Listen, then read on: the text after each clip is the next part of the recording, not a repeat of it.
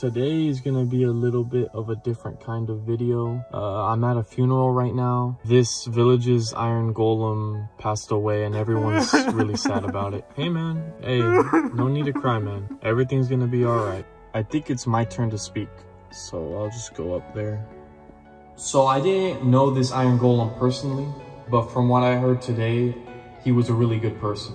And from what I can tell, he had a lot of drip back in his day. So he valid, mad respect. He would put his life on the line day in and day out to protect you guys. And in his last moments, he told me that he loved every single one of you. Oh, yeah. So I needed some iron. Look, I'm not lying. Look, I have iron armor. Oh, come on, guys. You can just make another one.